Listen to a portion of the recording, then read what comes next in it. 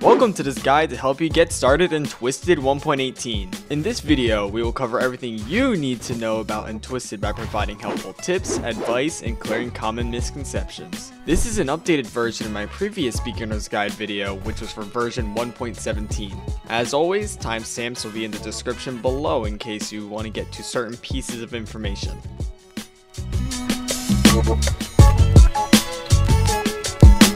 For those who haven't even touched or heard the game yet, Twisted is a game about storm chasing. This means you are tasked with chasing tornadic storms in the fictional Midwestern state called Kisota. Each storm is different, bringing different kinds of tornadoes that vary in strength, shape, and size.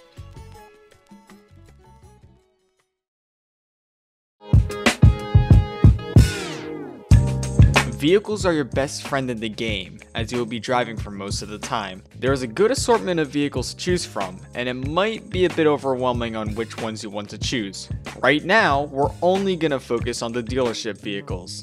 The first car you will get is a Chevy 454 SS, which is free. This will serve as a good starting point. It has a top speed of 90 miles an hour, and you are able to purchase both a Mesonet and a lift kit for it. We'll get to what those are in a bit. After working up some cash, you now have some choices to make. This is where you can branch out into different paths for your next vehicles.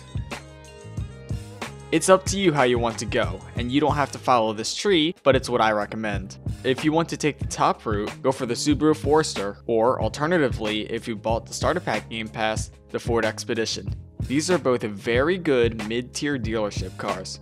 The Forester has a top speed of 100 miles an hour, while the Expedition has a top speed of 90 miles an hour. They both have Mesonets available to purchase. Next, you have another choice. If you want to stay faster on roads, go for the Dodge Charger. This is the fastest car in the game, which has a top speed of 125 miles an hour. The Charger only has a Mesonet available to purchase. If you want to go fast on dirt roads, go buy one of the three trucks, being the Toyota Tundra, Ford F-150, and Chevy Silverado. These trucks, when a lift kit is equipped, are the fastest dirt road vehicles in the game, going 85 miles an hour on dirt roads. After this, you should reach your first chaser vehicle, which should be the Dominator 1. We'll explain these later as well. If you want to take the bottom route, you would want to start off with the Toyota Tundra. This route is better if you prefer driving on dirt roads. Just make sure you have a lift kit equipped. Now, about what Mesonets and lift kits are. These are modifications that you can apply to your cars. To do so, go to the dealership, click on your car, click Garage, and click Purchase on the one you want on the bottom right. Then, click Equip to put them onto your vehicle. Mesonets are a device that reads the wind speeds around you, which is super useful for letting you know if you're about to be picked up by a tornado. It is also a method of gaining money. Lift kits are an attachment that you can equip on trucks, which will let you drive faster on dirt roads. These are incredibly useful because dirt roads can serve as good shortcuts. While on the topic of road surfaces, I want to mention that you should try to stick to roads. It is not a good idea to drive on grass, because in all vehicles you are very slow in doing so. This can be dangerous because if you cut across a field with a tornado right behind you, it will catch up to you. A lot of new players make this mistake and end up dying. You should also use dirt roads as a last resort, or a shortcut if you know you're going to make it in time. Vehicles without a lift kit do lose a good portion of their speed when on dirt roads, so make sure you know what you're doing. Moving past that, let's get to the best of the vehicles in the game, the chaser vehicles. These vehicles are built for storm chasing, with some of these able to go inside tornadoes. I'm only going to briefly go over these as they're fairly new to the game. You can find these in the warehouse section. Regular vehicles get completely swept off the ground at 95 miles an hour, but these vehicles are much stronger. The first chaser vehicle you should be buying, the Dominator 1, has an undeployed wind threshold of 130 miles an hour. When deployed, it can withstand up to 170 miles an hour. This vehicle is incredibly useful and will hold up for a while. Briefly covering the rest of the chaser vehicles, you have the Doghouse. This is a low-end chaser, which is a vehicle used more for probing. As of now, it's just like a regular vehicle. In the future, it will get more functionality. Next, you have the rest of the Dominators, those being Dominator 2 and Dominator 3. The Dominator vehicles are great because they can deploy quickly. Besides that, you have the Tiv 1 and Tiv 2. The Tiv 2 is the strongest interceptor in the game, which can withstand winds that reach 220 miles an hour. There is a trade-off with that, which is its slow deploy time. And finally, we have the Dow, or Doppler on wheels. This vehicle is a supporting vehicle that sits in the background providing helpful data for everyone. If you want to learn about each vehicle in depth, I have plans to make detailed sub-guides on specific topics, so stay tuned for that.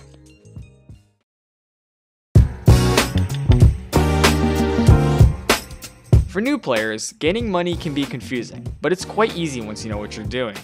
There are 6 ways of getting money, those being probes, Mesonet wins, driving, cutting trees, working jobs, and tending wounded. Probes are the most rewarding method of cash gain, only if done correctly though. To get a probe, you have to go to the warehouse and click the probes tab at the bottom right of your screen. There are 3 probes, being probe 1, probe 2, and probe 3.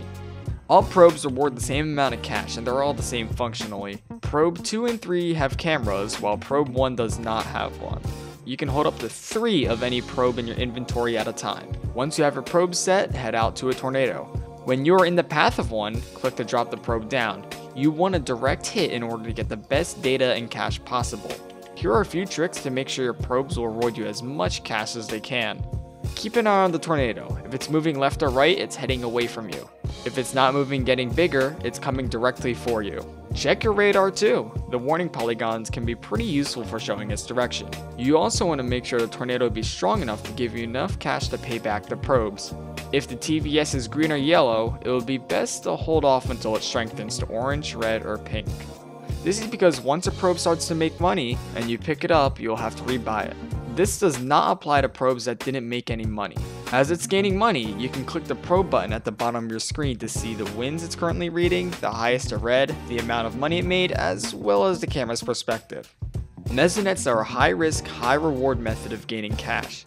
When you read winds in excess of 60 miles an hour, you will start to earn cash. Be very careful when you're doing this, because if you get too close to a stronger tornado, your car will start to slide and you may get picked up. These are much more efficiently used on the dedicated chaser vehicles in the warehouse section, due to them being able to withstand very high wind speeds. Driving is the simplest of them all, it's self-explanatory. As you drive, you'll be rewarded a small sum of cash. While it is small, you drive a lot in this game, so that little amount adds up to be pretty large. Cutting trees is an underutilized method of gaining money. In order to do this, you need the chainsaw game pass, which is 150 Robux. Tornadoes commonly knock down trees, and oftentimes these trees land in the road and block it. You can use a trusty chainsaw to chop them up and gain some cash for doing so. If you're in a forest, you'll make a decent amount of cash for doing this. In 1.18, jobs are added. Currently, you can only work at Siryzm, but more businesses will be made available to work at in the future.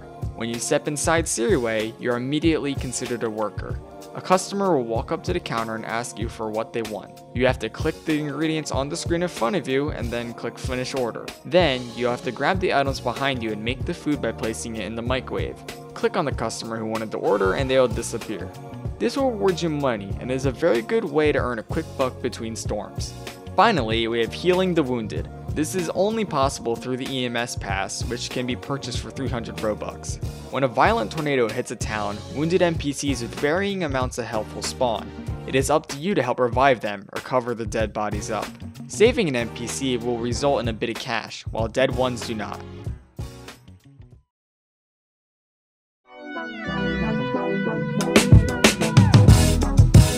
Your thermodynamics are very important to look at. These values will help you determine what kind of storms you'll get and how strong they'll be. At the top of your thermodynamics, you'll see a bar that tells you what today's risk is. This is a leveled system that gives you a rough idea on the severity of the storms. There are 6 levels, being thunderstorm, marginal, slight, enhanced, moderate, and high. High risk days are the most dangerous, as they spawn the biggest and the baddest of tornadoes.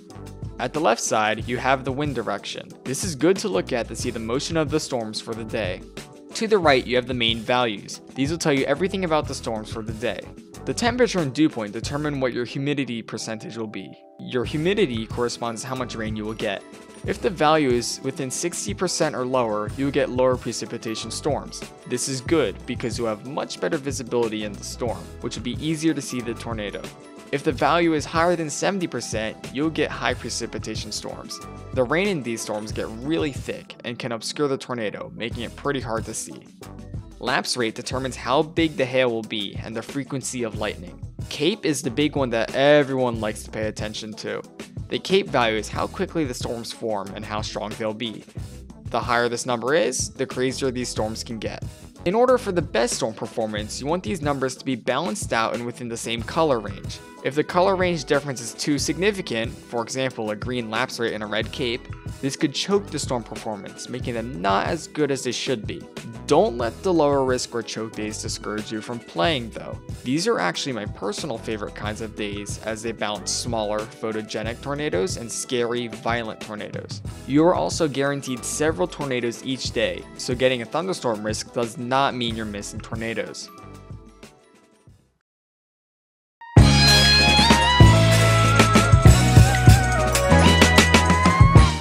The radar is our most important tool in Twisted. The radar can tell you a lot about the storms and show road layouts and useful landmarks to help you navigate through Kisota. Starting off, we're going to explain the icons on the radar screen.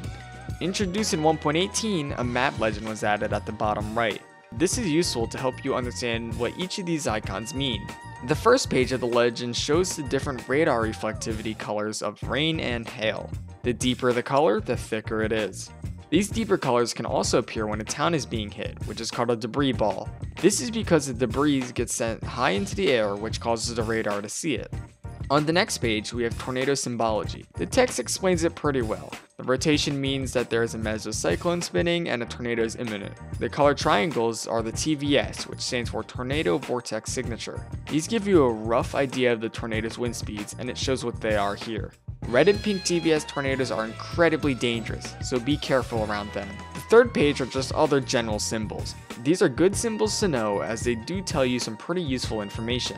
The lightning icon is good to see how frequent lightning strikes are within the storm. The hail symbol shows what the hail icon is, and by looking at it, you can tell how big the hail is within the storm. The gas station icon tells you where all the gas stations are located in the map. At gas stations, you can obviously refill cars, but also you can buy food to heal yourself. When you take damage, your screen will get blurrier the lower your health is, and it might get annoying being unable to see. To fix this, you can walk up to the counter and purchase food to eat, which will heal you. Not only that, but you can buy gas cans to take with you, in case you need fuel when you're out in the middle of nowhere, as well as a flashlight to help you illuminate dark areas when you're not in your car. The probe icon tells you where you have placed your probes. The house icon shows you where your own home is at. The storm shelter symbol shows you all the community shelter locations, which can be useful to know in case you have to hide from a very dangerous tornado. Beyond the map legend symbols, we have warning polygons. Yellow warning polygons are severe thunderstorm warnings. These are issued when there is hail with a diameter of 1 inch or more. Red warning polygons are general tornado warnings. They appear when there is a rotation all the way up to orange TVS tornadoes. PDS and tornado emergency polygons are both pink, but mean different things. PDS polygons, which stands for particularly dangerous situation, are issued when a red or pink TVS tornado is present. These look like a pink box. Tornado emergency polygons are a bit different. They are issued when a red or pink TVS tornado is in the path of a highly populated area. The areas that they get warned for are Hibbing, Hazleton, Wadena, and Chandler. If you see these pink boxes with a black line in them, be very careful because a lot of destruction is about to occur. You can also right-click these polygons to see EAS information, which gives a quick warning synopsis. With that out the way, we should briefly cover radar functions. On the bottom left of your radar, you have a panel displaying a bunch of information. At the top of that, you have your time of day and the seconds till radar update.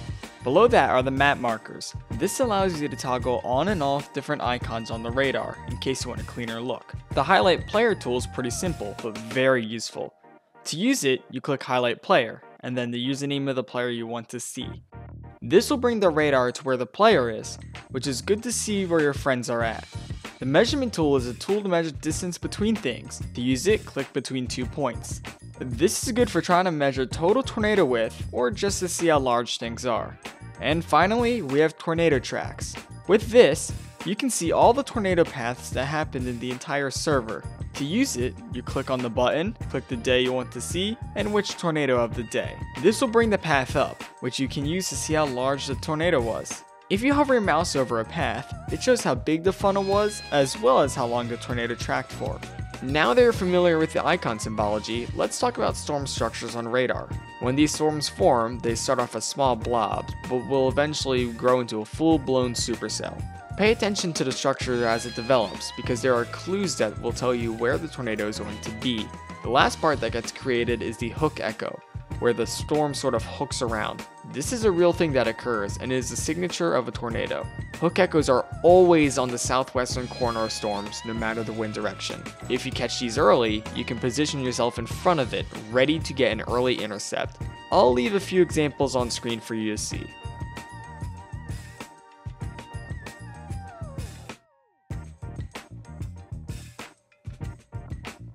The storm structures do change depending on the wind direction for the day, but remember, hooks are always there.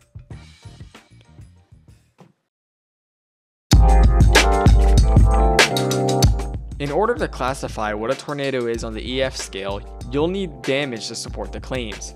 Different wind speeds result in different kinds of damage for each structure. This can get a little complicated, but I will help explain the best information to keep in mind. One really good and easy way of interpreting damage is through the newly introduced National Weather Service Game Pass, which costs 650 Robux. A good feature of this pass is damage assessment. With this, you can officially rate a damaged structure for the entire lobby to see. It's very simple. All you have to do is take out your clipboard and walk up to a damaged structure. You then press E to open up a menu. Through this menu, you will pick the description that best fits the damage you see on the structure. Once picked, it will show up on the map for all players, highlighting what got hit and how strong the damage is. You are unable to rate it too far off, so don't be afraid if you're going to rate it too far away from what it is. Another way is just remembering certain damage indicators. This one takes a bit more effort, but there are always key indicators that can easily tell you the strength. Trees are the easiest to remember. Tornadoes start to get into the violent range when they debark trees, and when that happens, the tornado is rated as EF3. Houses are also a really good, easy way to tell indicators of damage. We'll start with the weakest kinds of homes, mobile homes. These are mostly found in towns like Nateville and Angora. There are two levels of mobile homes, being lower bound and expected. The lower bound homes are lifted up by concrete bricks, and when they are completely swept away, it's an indicator of an EF1. The expected mobile homes have a better foundation, and when they're completely swept away, it means it's EF2. For the big homes, these are your lower bound homes. They get slabbed, meaning nothing is left but the concrete slab of the foundation, at 165 miles an hour. These are your expected homes, which get slabbed at 200 miles an hour winds. And finally, you have your upper bound homes. These are the toughest of the houses, getting slabbed at 220 miles an hour winds.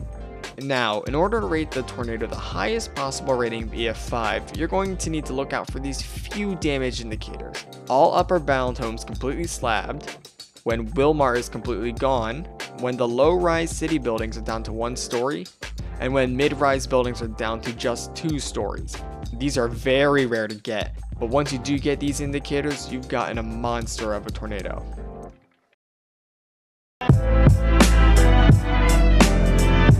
As with many other Roblox games, you have Gamepasses. Gamepasses are like paid DLC, which help add new ways to experience the game. Twisted currently has 8 Gamepasses, those being Infinite Fuel, Double Income, Starter Pack, Custom Vehicle Colors, Chainsaw, Skywarn Spotter, Fire and EMS, and National Weather Service. The Infinite Fuel Game Pass is pretty self-explanatory. With this Game Pass, your fuel never goes down. This is great if you don't want to constantly refill your cars, or you're just lazy. Double Income as well explains itself. All the cash you earn is now doubled, which is very useful. This is the Game Pass you should 100% get if you're considering spending Robux on this game. The Starter Pack is a pretty solid Game Pass, especially to new players. When purchasing this Game Pass, you are granted $10,000 and a Ford Expedition with a Mesonet. This will put you ahead of the game over other new players. The Custom Vehicle Colors Pass is a very simple Game Pass. This Game Pass allows you to play around with RGB sliders to get the exact shade you want. This isn't necessary, but a nice feature to have. The Chainsaw Game Pass grants you a chainsaw that you can use to cut down trees that have fallen over, or chase other people around. Whichever you choose is up to you. You also earn money for cutting up trees, which is good to have. The Skywarn Spotter Pass allows you to become a weather spotter, where you can report different kinds of tornadoes, damage, and hail. All reports will be displayed on the radar for everyone to see and are incredibly useful for National Weather Service workers. This is more so a roleplay pass currently. The Fire and EMS Game Pass is a completely new way to play Twisted. Instead of being a storm chaser, you take the role of a first responder. When a strong tornado hits a town, wounded or dead NPCs will spawn. As an EMS, you have to take care of the wounded NPCs or bag up the dead ones. Doing so should grant you a little bit of money. And finally, we have the National Weather Service Game Pass. This is the newest Game Pass, and it also changes the way you play. You can choose to either work at the National Weather Service, which is located just east of Hazleton, or assess damage. If you want to be inside the station, you can warn tornadoes. Hop in the office key in the basement and draw out polygons. If you choose to assess damage, you can use a clipboard to rate damaged structures. And that's all we have to talk about Twisted. As I said earlier, I do have plans to make smaller sub-guides, which goes way more in depth about the many aspects of this game. If you have any more questions about the game, let me know in the comments down below. I'm always happy to help. And with that out the way, see you guys next video.